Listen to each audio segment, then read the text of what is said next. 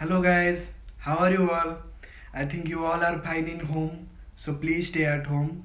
It's nice to see you after a long time. So today we will discuss a fundamental application of Gauss law. So I will give some idea about Gauss law. So what is Gauss law statement? So Gauss law state that the surface integral of electric field over a closed surface is equal to 1 by epsilon 0 times the enclosed charge, the total charge enclosed by that surface. So basically we can find the electric field by using Gauss law. That is the intention, that find out the electric field is our intention. So how can you find electric field there? So we will imagine a surface there. Okay, that surface known as Gaussian surface.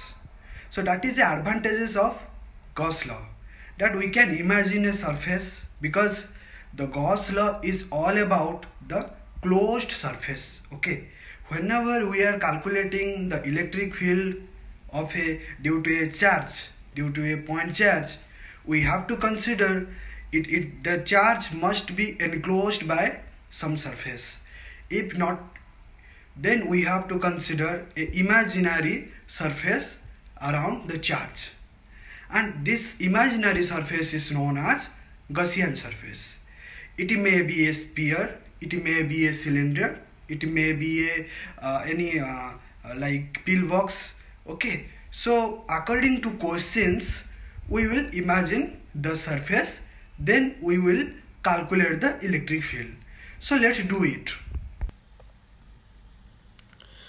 So guys, this is the question. This is the first application of Gauss law. So the question is, find the electric field outside a uniformly charged solid sphere of radius r and total charge q. So I already told the intention of Gauss law is find out the electric field outside a uniformly charged solid sphere.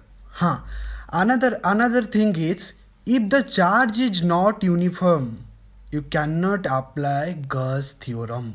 Okay, so the charge is uniform, must be uniform over that sphere, over that surface. So our question is, find the electric field outside a uniform charged solid sphere of radius r, capital R.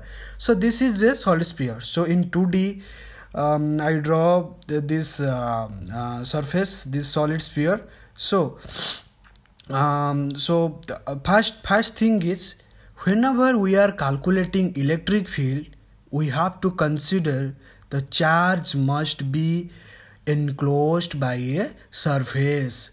But there is, the question is outside the solid sphere. So whenever, if I consider the charge q here, it is the outside of the solid sphere. So I consider charge at outside. So my question is, where is the charge enclosed? The charge is not at all enclosed. So I have to consider a imaginary surface. So I will consider another sphere here.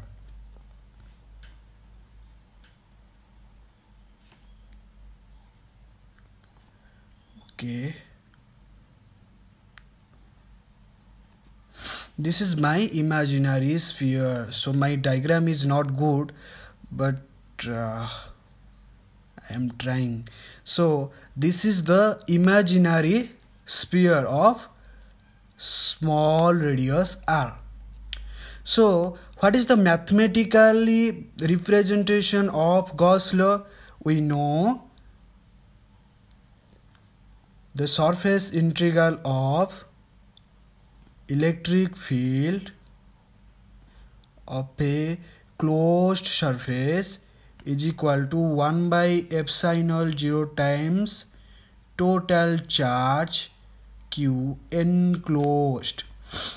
So by that surface total charge is Q. So I can write Q enclosed, I can write small q instead of Q enclosed, because total charge Q enclosed is equal to Q, as it is given by the question. Okay, so I can write it is as Q by small q by epsilon 0. Give the equation number 1. So it is E dot dA is equal to Q by epsilon 0. Okay, so this is the sphere, this is my imaginary sphere. Okay, so this is my imaginary sphere. Okay, and the electric field is radially outward. Okay, it's every time the electric field is radially outward, and the area element also in the same direction. So I can write this is a dot product, right? So I can write the dot product E magnitude into dA magnitude into cos theta. Okay, so I know electric field and area element in the same direction, that means theta is equal to 0. So I can write E dot dA into cos 0. Okay, cos 0 degree. So cos 0 degree is 1. So I can write E dot dA. So this is the equation number 2. So I can write E dot, instead of E dot dA, I can write E dA. So this is E dA is equal to Q by epsilon 0. Okay, so as I know, the electric field is uniform. The electric field is same over a closed surface. So I can take the electric field outside. This is my dA is equal to Q by epsilon 0. So what is my area? The imaginary surface, I already considered this imaginary surface. So the area of that imaginary Gaussian surface, that imaginary surface is known as Gaussian surface by Gauss. So the area of the surface area of that imaginary Gaussian surface is equal to 4 pi r square, because it is small r. Okay, so I can write 4 pi r square instead of this integral. So E into 4 pi r square is equal to Q by epsilon 0. So what is my electric field? 1 by 4 pi epsilon 0 into Q by r square. This is my magnitude of electric field. So I find the electric field outside a uniformly charged solid sphere. So this is my first application of Gauss law. Okay, solid sphere is the first application of Gauss law. So this is my answer. If you are writing in a vector format, then you can write the electric field vector is equal to 1 by 4 pi epsilon 0 into Q by separation vector. Whenever you are considering the r here, it is a separation vector. So you can write r square and here r cap. So it is in my vector format. So this is also my answer in vector format. So this is all about my first application of Gauss law, and this is about solid sphere. Okay, so thank you.